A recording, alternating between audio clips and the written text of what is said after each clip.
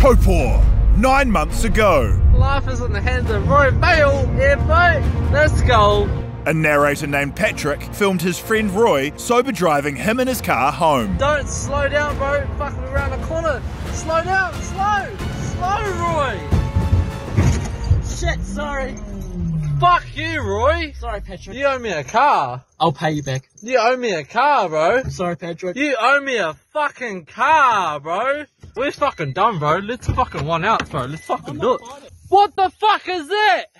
You wanted a sober driver home? You said sober. I was sober. What the fuck is that? I'm calling the cops. For myself. Bro! I'm handing myself in.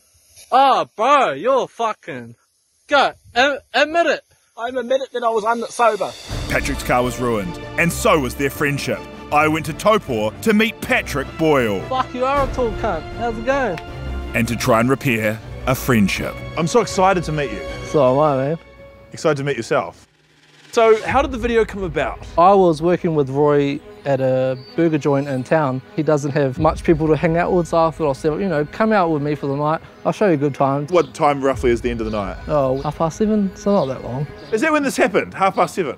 Around that, yeah. What is this night on the town? This is like 45 minutes in town. Oh, it wasn't that long, but I was slamming those little fuckers back. So you had the night of your life, Yeah. good 45 minutes, and at that point you're like, I have had the maximum amount of fun that I could have in Taupo. And then I had a bit too much to drink. Roy said he had his driver's license. Sweet, you can drive home. It's just a straight all the way down from the lake. And then the first right he turned, bang. Shit, sorry. There's one lamppost and there's nothing else to hit. And he just smacked bang like the car right in the middle. He fucking nailed that, eh? Bang on. And you also want to fight him. Well, I had that car for 3 weeks. I was boiling and it took me like probably 2.5 years to save for that car. We're fucking done, bro. Let's fucking one out, bro. Let's fucking do it. Do you reckon you could have beat Roy in a fight? Definitely. Tie my hands behind my back, I'll just headbutt the little fucker. What happened after the crash? We shook hands saying, you know, you crashed my car. I'm not going to take any further. You pay me back $100 a week. Shook on it. Done. Sweet. And then he done 2 of them. Then stopped paying me. Texted him. Blocked. Wow. I can't get hold of him. All I want to do was take him out, have a good night. Do you think you'll ever be able to forgive him? If he stopped acting like a fuckwit and like actually just shakes my hand and say sorry, all's forgiven. You put your life in his hands. I did, yeah. Life is in the hands of Roy Vale, airboat. And now he owes you a car, bro. You owe me a car, bro. Let's go find Roy right now. Absolutely. Roy needed to be held responsible for his actions. Shit, sorry. Fuck you, Roy. It was time to confront him face to face. This is Roy's house. Don't try and fight him, all right? But that was going to be harder than I thought, because Roy had disappeared. Don't worry, Patrick, I'm going to find Roy Vale. Fuck him. I might fuck him, I don't know. I don't know what the situation is. But how can I fuck someone who wasn't there? I turned to the internet, where I found several accounts for Roy Vale currently marketing himself as the Christian chef. But he refused my DMs and instantly went private. If I couldn't get to Roy, I would have to lure him to me. Tapping into the 2 things Roy loved, I developed a plan to stage a fake Christian food festival, spending over $600 on posters and targeted online advertising, all aimed at an audience of 1 man. And after almost 2 weeks of waiting, I finally got a response. Roy Vale attending. It was showtime. Hello, Roy. Why don't you come take a seat over here? Sorry to inform you that this isn't the Christian Food Festival. Where have you been? I decided to go basically incognito after I left Taupo. To search for porn on the internet? No. No, sorry, this is not the Christian Food Festival. This is an interview, sorry. So I want you to take me back to that fateful night. We went out at 10 o'clock at night and we went right till 1 o'clock on a Sunday night. Patrick, he said it was like 7:30 at night. Okay, I can't remember. Time flies when you have fun. We were going home from Mulligan's. I was in the driver's seat. He told me to speed up and then suddenly told me to slow down. And I whacked at 75k into the light pole and bent at 45 degrees. Because that is interesting, eh? He did tell you to don't slow down, Roy. Yes. Don't slow down, bro. Fucking around the corner. We've both been drinking. You wanted a sober driver home? You said sober. I was sober. What the fuck is that? I came under the legal limit, 189 micrograms per litre of breath. So you're still under sober? Yeah. I'm admitted that I was sober. I also heard that you said you had a full license. That was a flunk. A flunk. Yes. It was just to impress him. Was he impressed? Well, he wasn't impressed when I crashed. Because it meant that he knew that something was fishy. Was this your first time driving? First time driving on the open road. What was it? Was it your... What? Fuck. Roy? So you were having a huge night between 45 minutes and 5 hours, and you were like, time to start learning to drive. This is not the Christian Food Festival. No, sorry, those are just fake signs we put up. Sorry, thank you. So you're the Christian chef? Was. I don't call myself Christian chef anymore. I'd rather be called Rusty. Rusty? I've always been a follower of Jesus, but I had to turn to myself and forgive and try and forget what went on. Forget the dark days. Forget it. It's hard, isn't it? It's hard. So you guys were good mates? Yes. This crash tore us apart. Since then, we haven't talked. That's sad, though. How does that make you feel? I felt bad when the crash happened. I still feel bad today. Do you feel like you owe Patrick anything? Not that I'm aware of. You owe me a fucking car, bro. He may say that I owe him a car, but the court said I don't have to owe him a car. In the video, though, you said, I'll pay you back. I'll pay you back. Yeah, I did I'm pay sorry, him back. Patrick. Sorry, Patrick. I'll pay you back. I'll pay you back. You said that? Yeah, I know. He wasn't insured. Why should I be paying for his car? Well, because you crashed it. Okay, yes, I crashed it. But why should I pay for his car even though I crashed it? Well, because you crashed it. It's called insurance, guy. You gotta have insurance and then you gotta...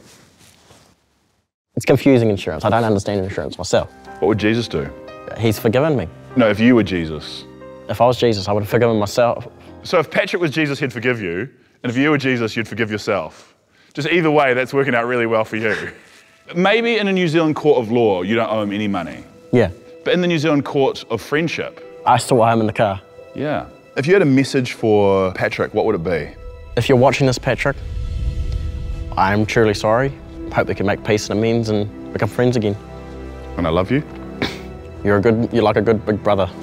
And I love you. I'm not gonna say I love you. Why not say I love you? I can't do that because I feel bad. I'll just say, I'm truly sorry, Patrick. I'm truly sorry, Patrick. I'll make it up to you. I'll make it up to you.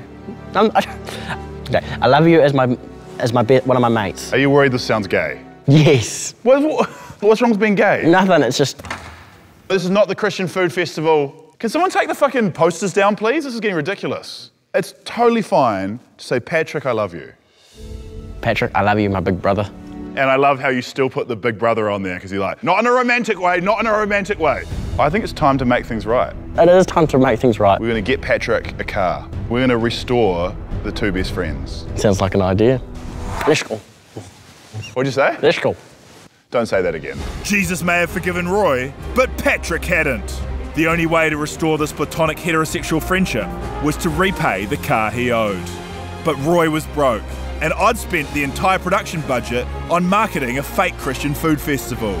We needed a get-rich-quick scheme, quick. I need to make money fast. Just find what you're good at, guy, and the money will come flow in, I'm sure.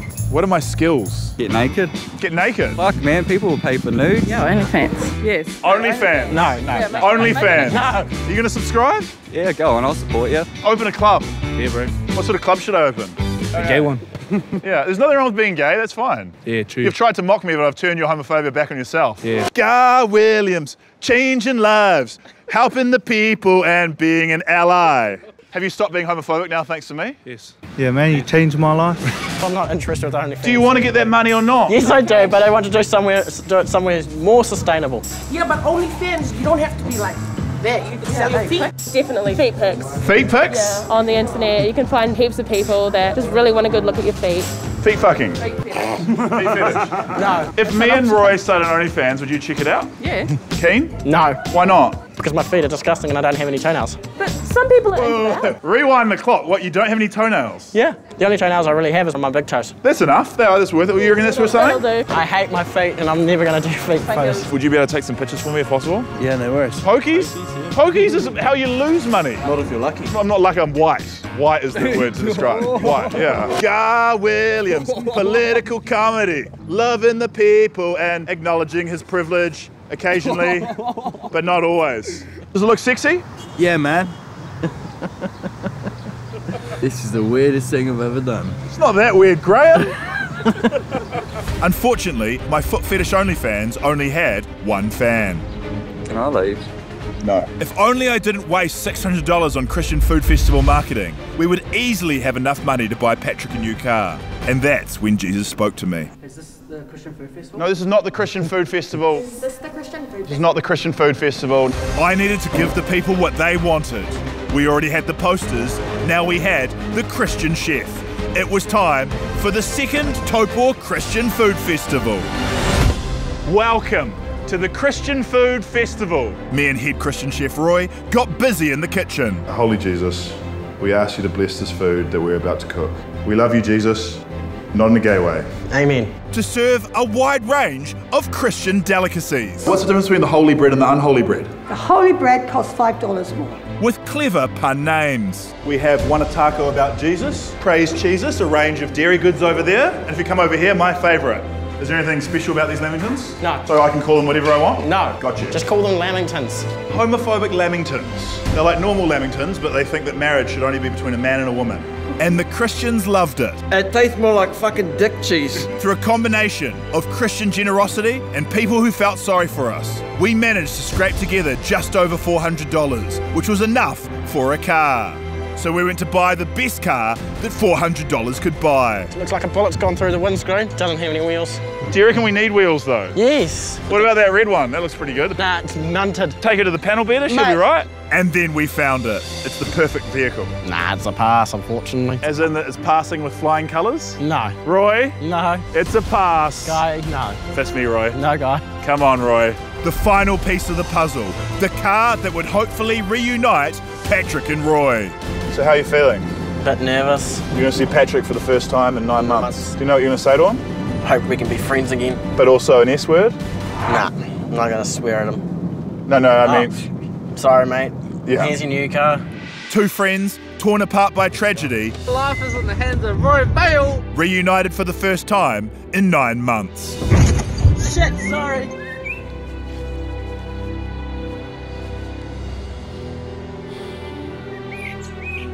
Maybe give it a hi, Roy. How's it going, Roy?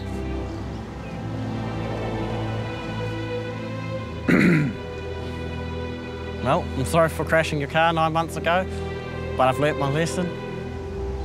What was the lesson you learned? Don't crash cars. Like, everyone knows that lesson. Like, this isn't a Hollywood movie. You just need to say 2 simple words, the S word, remember, not the swear word, the other one. Well, I am sorry, Patrick, for crashing your car. That's all I wanted to hear from you, Roy. Yep. One other thing you want to say? Love you, my big brother. Hey, Roy, we're going to have to do that again because a loud car drove in the background. One more time, Roy, one more time. Patrick, love you as my big brother that I've never had. I hope you can forgive me and we can be mates again. Do you forgive him? I do forgive him, guy. I love you too, Roy. Cheers, big bro. You guys, that was wholesome as shit, man. Patrick and Roy back together. I love you guys. Love you too, guy, as a big brother. I'd done it. 2 friends together again. And we saved the best till last. Here's your new, brand new spanking wanking car. No shit. Here you go. It's in one piece. I'm impressed. Thanks a lot, Roy. Enjoy Cheers. it. 45 minutes in Taupo, baby! My hands are in the Patrick Boyle. What? My hands in life are in Patrick Boyle. Yeah, that's not the expression. You've got the catchphrase completely wrong. Sorry. Roy. My life is in the hands of Patrick Boyle. Yeah! Let's go! Yeah! It was the best night of our lives, and no one crashed into a pole.